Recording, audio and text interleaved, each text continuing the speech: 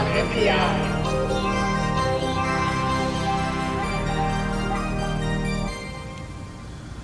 All right, this week's Eye on NPI is from ABLIC. What do they make? What do they do? What's a new product? I'm glad I think this is our first time showing on an ABLIC or Stay tuned. They got a cool video. The video's pretty cool. You're going to like this. So this is a Japanese IC company. They make a lot of timer chips, low-cost chips, RTCs, automotive stuff. We've never highlighted their stuff before, but I'm excited to show off something which I was actually looking for anyways when I searched on digikey.com/new. Somebody that asked for a chip like this, and this popped up, and I was like, oh my goodness, what a good coincidence.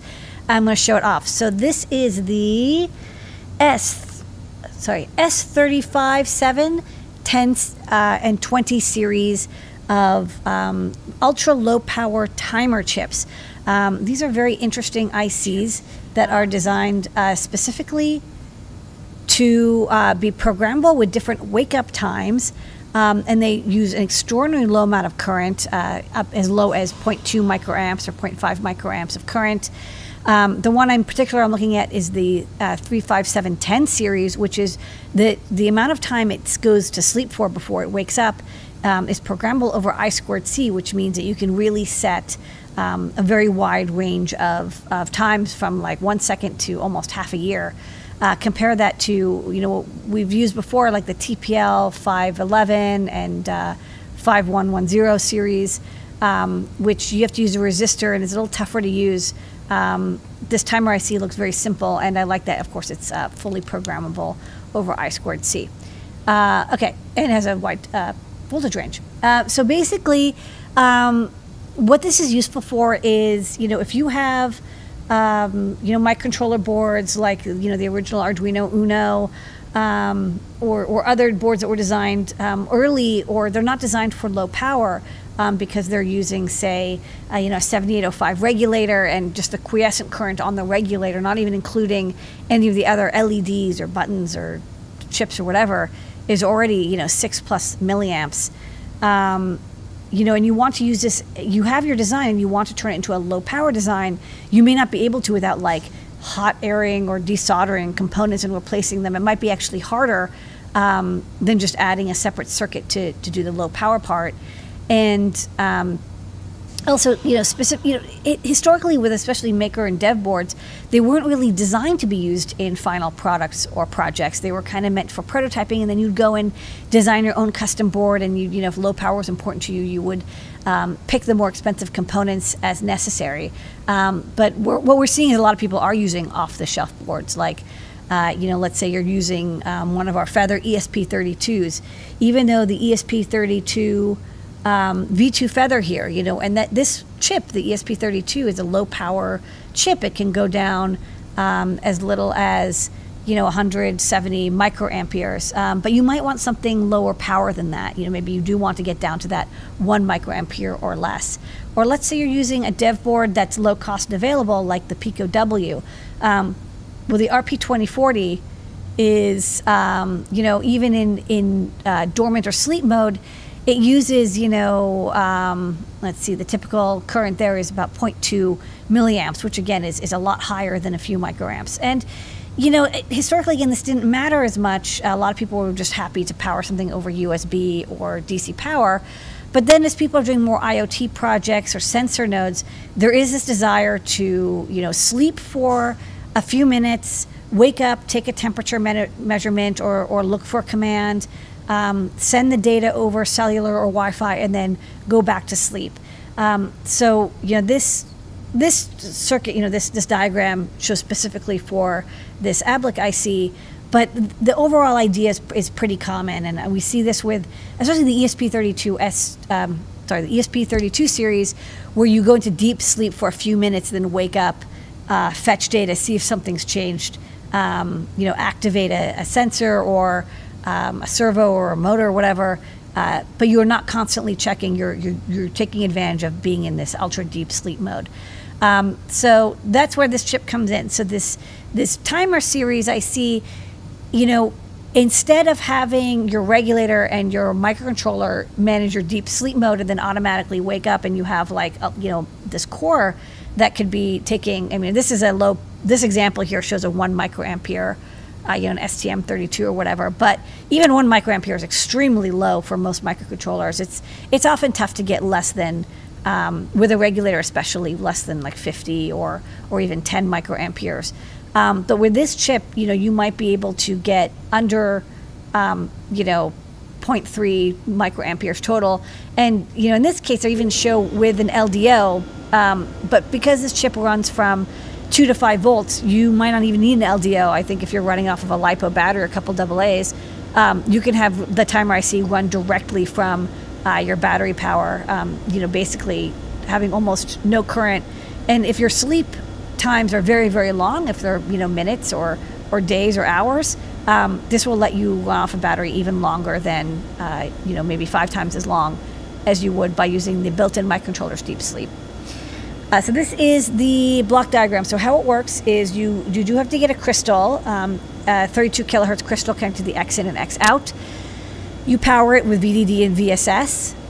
There is the I2C connection, and again, that's how you tell it how long you want the delay to be. When you toggle the reset pin, it will start from 0, start counting up 1 per second. It has a 24-bit timer. When the timer matches the counter that you set, the int pin goes low, and that would enable your regulator or fire an interrupt or reset something, whatever necessary. And then your microcontroller would do whatever it needs to, and then when it's ready, it would toggle that reset pin low.